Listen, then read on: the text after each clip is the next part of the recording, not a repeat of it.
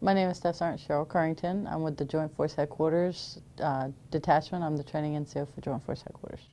The fact that I get to serve my country and take care of other people is like a really good thing for me.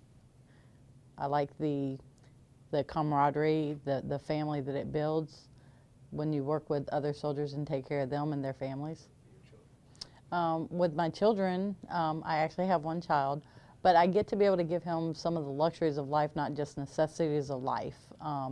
And the people I work with, because it's a family structure with the military discipline, we're able to give more for our families, and we actually do push more towards making sure the families are taken care of and are just as much a part of this as the soldiers are.